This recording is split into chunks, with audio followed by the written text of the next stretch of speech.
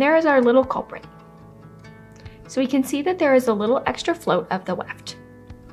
Instead of going over, under, we have it go over several ends. So I'm going to take a little bit of my extra yarn. A foot is more than enough.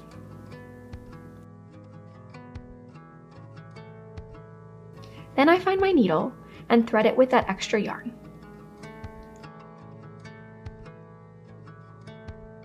And I'm going to start fixing the mistake about 1.5 inches from the start of it and about 1.5 inches after it. I'm going to make sure that I found the right thread, use my needle to follow that thread over, under, over, under, over, under.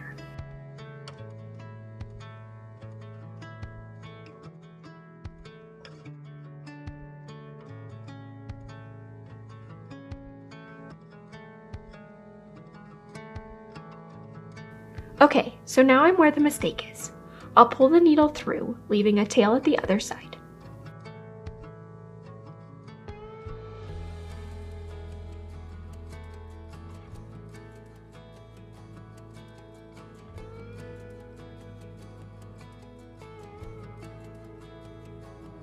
I just went under, so I'm going to go over, under, then over, under.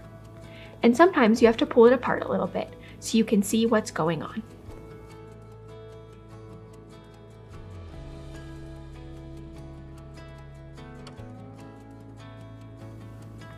Over, under, over. So I'll go through 1 or 2 at a time to make sure I'm getting everything correct.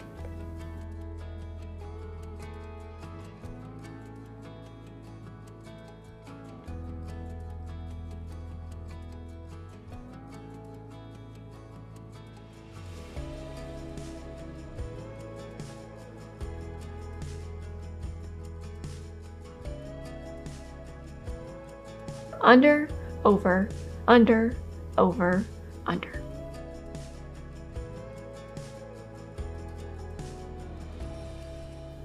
That is now going to replace that bad thread, and I'm going to do a careful check to make sure that it looks correct.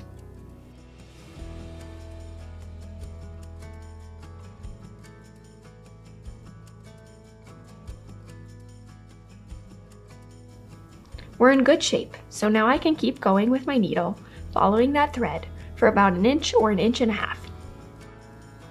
Plies make it easy to split the threads in half, so pay attention that you aren't always going through the center of the thread.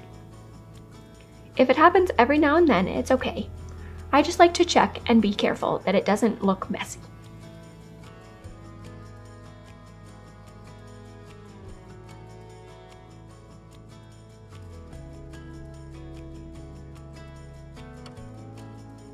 So that looks pretty good to me. So I'll flip it over and make sure that it also looks clean on the other side. So I keep my hand in that spot, flip it over so I know where it is on the other side, and take a close look there too. It looks fairly clean there too. Now we can cut out my bad one.